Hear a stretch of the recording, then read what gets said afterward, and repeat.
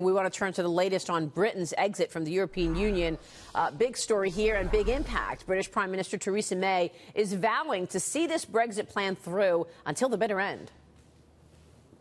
Difficult and sometimes uncomfortable decisions have had to be made.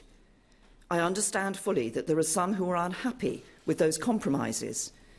But this deal delivers what people voted for, and it is in the national interest. If we do not move forward with that agreement, nobody can know for sure the consequences that will follow. This comes as at least 6 ministers resigned from their posts yesterday from the government, 2 of which were top Brexit officials. Joining us right now is former member of Britain's Parliament and Euro-Pacific Capital senior economic consultant, John Browne. John, it's good to see you this morning. Thanks very much for weighing in. Good morning, Maria. Your reaction, I guess, first to Theresa May's plan and what we're hearing from her in the face of obvious upset with some of her colleagues saying, I'm not going to deal with this anymore, and they resigned yesterday. Yes, they certainly did, and I think she's lost a total of 12 over the last 2 or 3 weeks from the cabinet and various ministers. Like many, many people, in fact, probably the majority of people in Britain who voted for Brexit, feel this complete betrayal of the clearly expressed wish of the British people, and the pressure exerted by the European Union that some are now in England calling the Euro-Soviet. You saw 3 instances in the last week of the power of the European Union or Soviet over leaders of democratic countries. First of all, Macron's extremely rude insults to President Trump and saying that nationalism trumped over and destroyed patriotism. Then you get Chancellor Merkel saying the birth of a European army. And now you've got Prime Minister May with her complete betrayal and misleading statements that you've just heard just now against Brexit. Right. So what are you saying? I mean, this betrayal, do you think it's still going to go through? Are you saying that this is alienating the United States? What's your point of bringing up Macron and Merkel along with this betrayal from Theresa May? Well, basically to show the power of the European Soviet over nationally elected leaders. But as far as May is concerned, she's upset almost all sides of the House, including Remainers, or Remoaners as they're called, because they feel we're going to still be within the European Union, but with no seat on the board.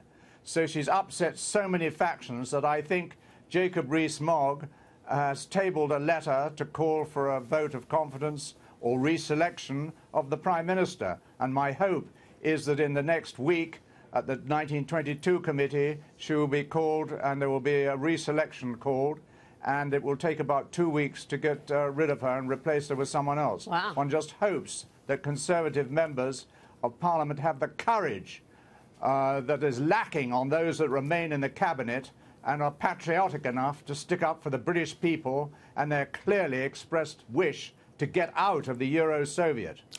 Lord Browne, this is Michael Block here. So Mr. Rees-Mogg leading the charge... John Browne, actually. Very good. Okay, so Mr. Rees-Mogg is leading the charge for the Tories here. Are you concerned that we have to be careful what they wish for here? Do the Tories risk throwing the country to the other side here? You know, what is your view on that? Is that a concern for you? Well, it would if it triggered a general election, but the Prime Minister cannot call a general election if she's deselected.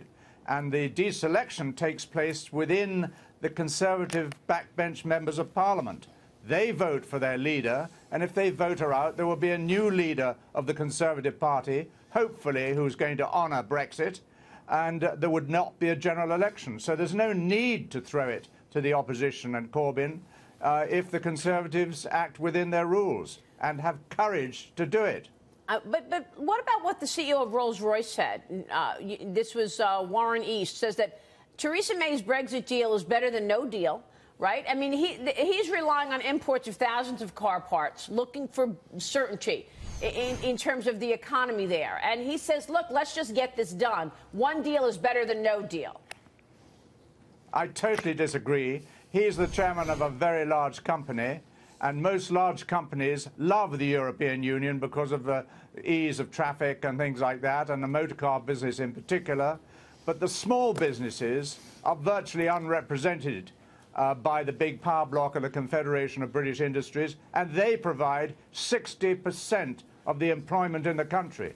So the vast number of people in Great Britain will suffer considerably by remaining in the Euro-Soviet, which encroaches completely. It's called the Soviet because it's so similar to Russia. They elect a parliament but give it no power. Their governing body is an appointed, not an elected commission, just like the Politburo. And they're out to crush nations, including the United Kingdom. And one has to just wait and see. It'll have a big impact upon whether Italy is the next to leave. Good morning. Result, if they don't punish Britain enough. Do you think this deal can be fixed? Is there any, if we get a new Conservative leader, do you expect them to try to shape the deal a little differently, or are you looking for a hard Brexit? Is that your choice?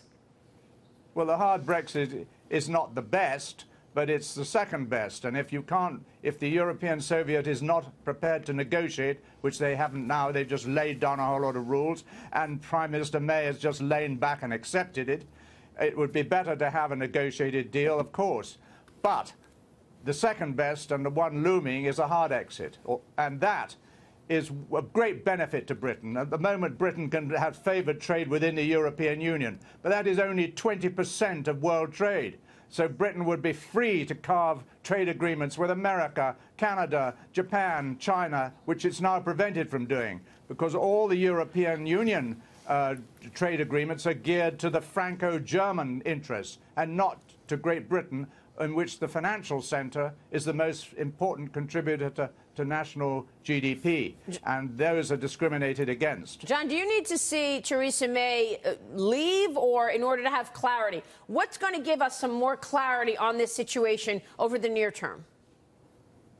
The decision of the backbench or the Conservative members of Parliament whether to get rid of May as soon as possible within the next 2 weeks as their leader and elect another leader, and hopefully one who would be actually pro-Brexit and patriotic enough to obey the clearly expressed wishes of the British people. Real quick, who do you want that to be? I would favour Jacob Rees-Mogg or maybe Boris Johnson, but I'm afraid I'm not close enough to those inner workings today, private deals within the Conservative Party, to know who other contenders might be. John Browne, great to see you this morning. Thanks very much for your insights. Thank you very much, Maria. It's a great pleasure.